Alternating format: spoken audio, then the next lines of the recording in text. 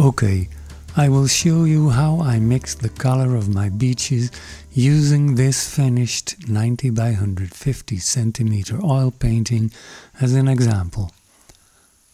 I'm going to try to mix the colors of this beach again. I use liquid light gel as a medium. It dries quickly and is very suitable for large surfaces.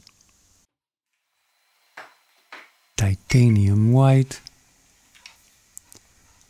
and brilliant yellow for the lightest part of the beach just below the dunes where the sun shines brightly. Here we go.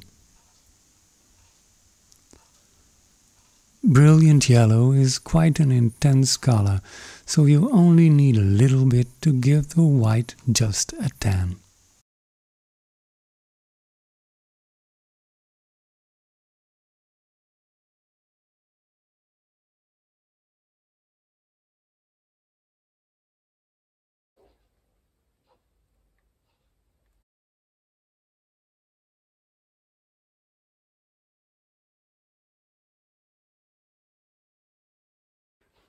Close enough.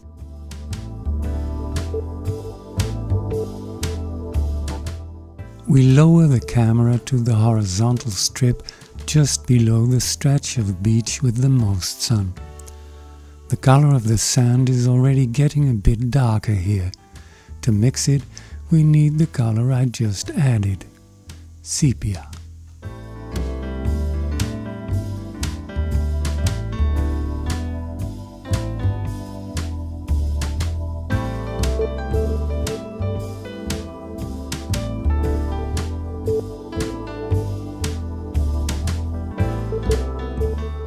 You can clearly see how the sepia pushes back the brilliant yellow, creating a softer, less saturated color.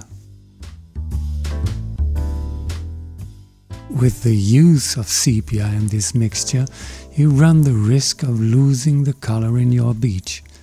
To prevent that, I add a tiny bit of burnt sienna.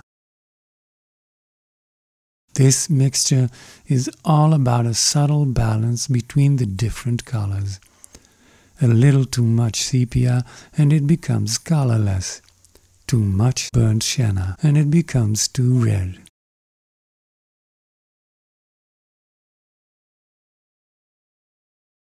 Okay, this is about the right color.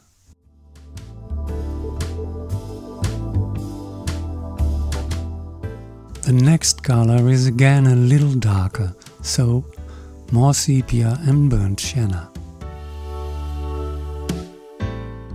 Darkening the foreground makes it look like a cloud is hanging over the beach, casting its shadow on the foreground.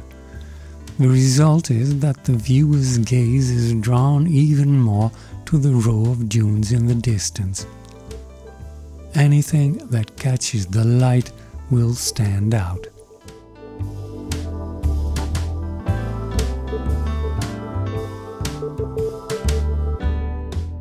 Still a little too light.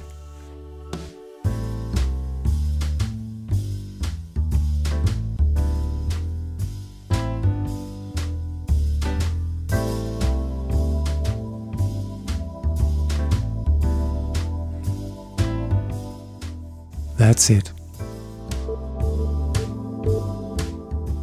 The color of the beach is not only determined by the light, but also by the amount of water it has absorbed. The wetter, the darker, until it's almost blue. Indigo blue is great to pull the color I've already mixed a bit towards the blue end of the spectrum. I often use it to give the mix a tinge of color without being obtrusive. A little darker,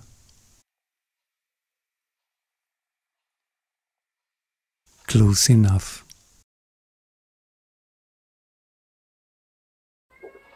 The cat wants to come in. Yeah, I'm coming.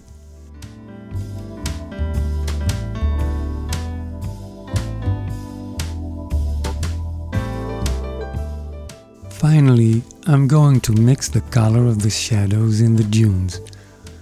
These types of subdued shades can quickly become gray and dull, when in reality they do have color. In this case, I'll add a little purple-violet, which will prevent the shadows from becoming dead spots in my painting. Perhaps this painting is an even clearer example of shadows on the sand tending towards purple. So much for my recipe, which is based on the color of the Dutch beaches. It's possible that the beaches where you live have a different color. My advice would be to experiment a lot. Add a bit of green, use Van Dyck's brown instead of sepia, try superimposing transparent layers, and so on. Just keep painting